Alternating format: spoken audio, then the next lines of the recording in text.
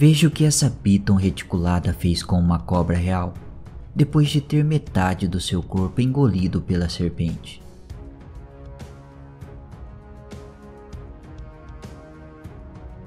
A cobra real é a maior cobra peçonhenta que existe em nosso planeta, e exemplares adultos normalmente vão de 3 a 5 metros de comprimento, sendo que a maior já registrada chegou a medir 5,85 metros.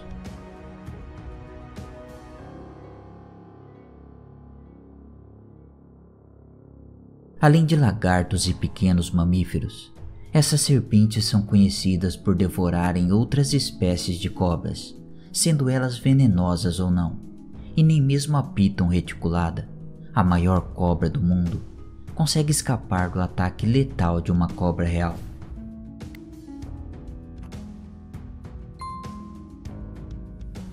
No vídeo podemos ver a situação delicada em que a cobra real se encontra, pois após ter engolido metade da Píton, acabou sendo surpreendida pela serpente, que em uma tentativa desesperada de escapar, usou toda a sua força para se enrolar em volta da devoradora de serpentes. E em uma intensa batalha de sobrevivência entre as duas espécies, nenhuma conseguiu sair vitoriosa, e ambas tiveram um fim trágico, o que mostra o quão impressionante é a natureza.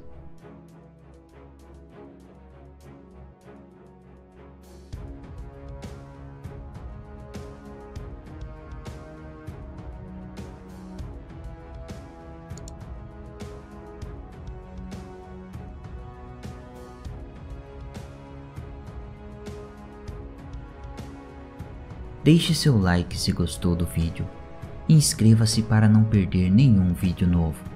Nos vemos no próximo.